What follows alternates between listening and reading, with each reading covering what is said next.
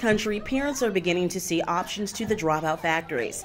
School choice reforms are designed to make sure children get the quality education they deserve. But not everyone supports school choice. It's really the education establishment who fears what will happen when reform does occur. Dr. Tony Bennett is the Indiana Superintendent of Public Instruction and part of the Chiefs for Change, a group that came out of the 2010 Excellence in Education Summit. Its goal is to share reforms that work in schools. It really is incumbent upon us to understand that children should not be educated by zip code. Children should not be educated by the amount of money their parents have in their checking and savings accounts. Children should not be educated by whether they come from a single parent family, a dysfunctional family, or any other indicator that would make them an at-risk child. Charter schools are one school choice option that is proving all children can learn. A charter is a performance contract that outlines in it expectations for academic performance, expectations for financial performance, and expectations for governance performance, and consequences if those things aren't done as expected. Dan Quisenberry is the president of the Michigan Association of Public School Academies. He says parents are demanding school choice. They want individualized plans for their children, and they want high-quality teaching staff engaged. And then they want performance in those schools. So when we create a system where those are happening in individual schools, parents don't care what the label is, traditional public, charter public, faith-based, they want that kind of a school. But many teachers' unions are against all school choice options, including charter schools. Research shows that unionized schools are more stable than schools that are not unionized. That's Marilyn Stewart, the former head of the Chicago Teachers Union. She says the CTU will only support unionized charter schools. Now, the reason most charter schools are successful is because they are not unionized. Picture a charter school being like Toyota opening a plant in the U.S. Toyota isn't weighed down by union contracts. They're free to make policies that increase productivity and profit.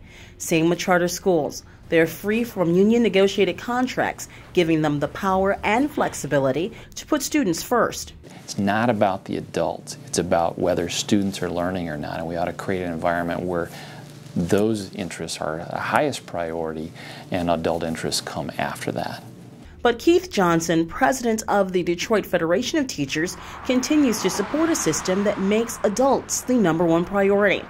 In a May 2009 newsletter, Johnson said the DFT does not support charter schools and/or the expansion of charter schools. Charter schools continue to be a drain upon our school district as more and more parents begin to turn to charter schools as an alternative for the education and safety of their children. He said organizing charters will also allow us to pursue tenure and just cause due process rights for charter school teachers. Most important of all, he said, organizing charters will strengthen our power influence as a union. In 1989, Albert Shanker, a former president of the American Federation of Teachers, said, "It's time to admit that public education operates like a planned bureaucratic system in which everybody's role is spelled out in advance and there are few incentives for innovation and productivity. It's no surprise that our school system doesn't improve. It more resembles the communist economy than our own market economy."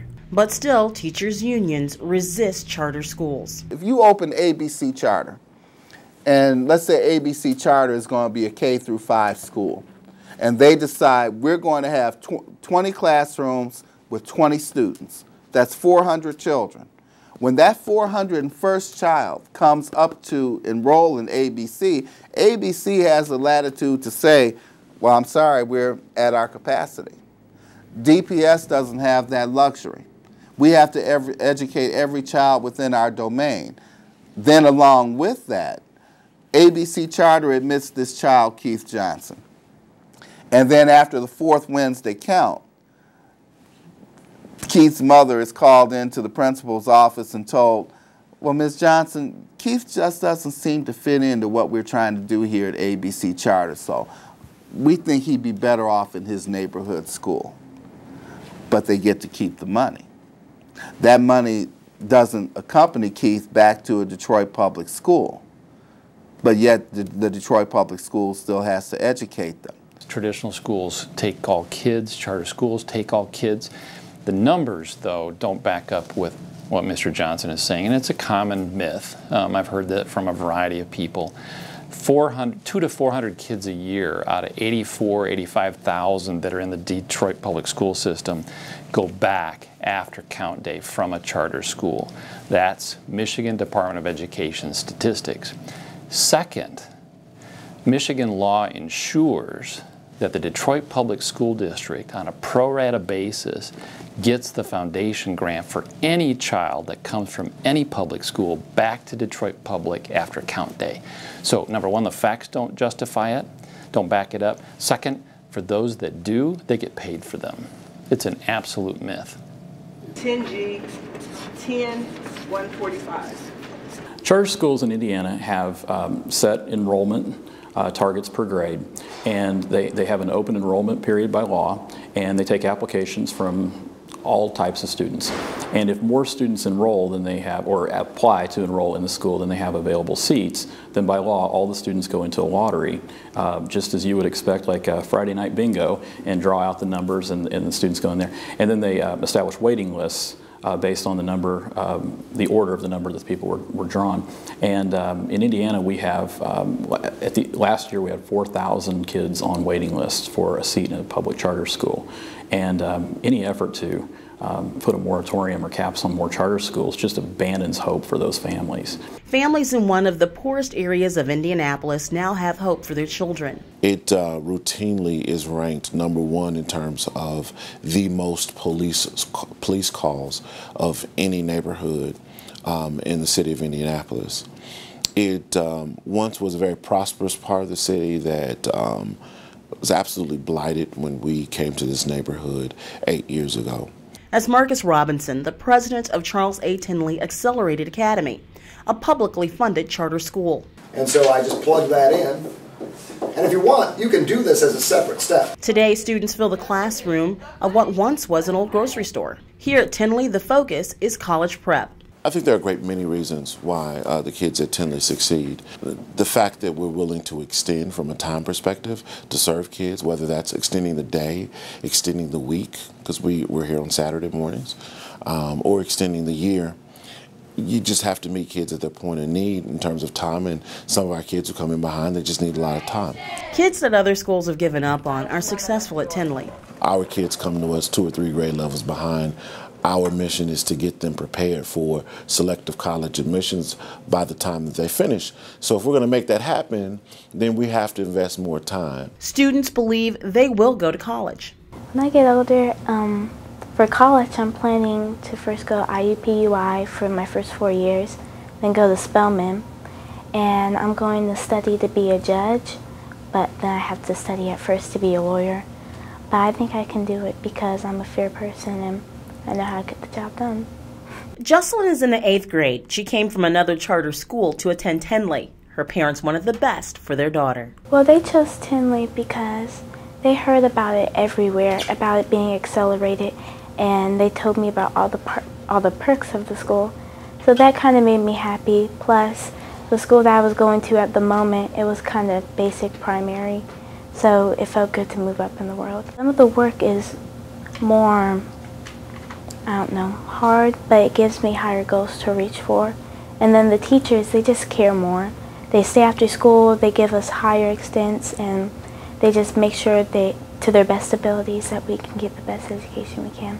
The school's mantra is college or die, and that's what made many choose Tinley. Well, actually, I decided to go to Tinley. Trevor told his parents he wanted more from school. At first, they were like, it's not in our school district, so I don't know how it's going to work out, but they worked it out. As Trevor sits in a classroom, he says Tinley beats his expectations. My attitude as far as learning, it would be very different because I needed this type of discipline in order to get an education, because at other schools they're not as strict as Tinley. But I see why being very disciplinary towards other students is helpful towards education. You know, there are a lot of high schools that don't provide an opportunity where you could get college credit for free. You know, in most cases you have to pay for it, but here at Tinley you get college. We take 4 early college classes, and if we get a B or higher, then we get early college credit. Not only is Tinley committed to accelerated learning, they have something called the Early College Program. My parents decided to bring me to Tinley because they've always been interested in an early college program. You know, the ideal situation where you can get college credit early, you get done with college early, and also just be overall prepared for college. He left a private school to attend Tinley. Since coming to Tinley, I've learned that your competition isn't just who's next to you. Your competition isn't just in Indiana. Your competition isn't just in America, but it's overseas now. Though I've learned that the world has become more global. And so as we go through school, Tinley has taught me that you have to always not compare yourself to students who are in your classroom or in the country, but students who are around the entire world, because now they're becoming more interested in colleges in America. Mason says one day he'll be a successful entrepreneur. I think that my chances will highly improve because Tinley has showed me more than just the educational aspect of life, but also bonding, how to network, how to plan, business planning, financial planning, how to budget everything that you make money-wise. And so I do think that in the future I will be very successful, and Tinley has become a big part of why I'll become successful. Next 5 years. So I'll be done with college. Hopefully I'm applying to either medical school or law school. I really like the idea of working in the government, so I would like to work probably in the healthcare aspect of government, but if not, if I don't go into law school, then if I'm doing medical school, I'll probably go into research. Ade also came from a private school. My mom really liked the mantra of college or die. She's always been adamant about me receiving a good education, and the fact that the school is based on the premise of going to college is something that we have always looked for. She says here they not only prepare you for college, but also to enter the workforce. Well, I'm more respectful. I don't feel the need to have like a friend-buddy relationship with my teachers. Rather, I have it's more of a teacher-student relationship where they're teaching me something. I need this concept to get where I want to go. At Tinley, they expect a lot from their students and their parents, and they get it. The charter school is among the top 25 schools in Indiana. They have to perform at a level that may be uncommon for them as students. We ask them to behave in a certain way. We ask their parents to respond, to not just check on their homework, but to make sure that it's done and it comes back to school, to sign their progress reports on a weekly basis indicating that they are following their students' progress as well as we are. And then we as a school say, we're going to move heaven and earth to try to move this child. If they need extra support, we're going to provide that extra support. To eliminate dropout factories, some say more school choice is needed. And we should have a culture where the adults get up every day and say, what are we doing to promote our children and to provide them what they need? Giving parents choice in education is the difference between a successful child and a child that has no tools to achieve their dreams. This is one of 9 films in the Kids Aren't Cars series. To see them all, go to kidsaren'tcars.com.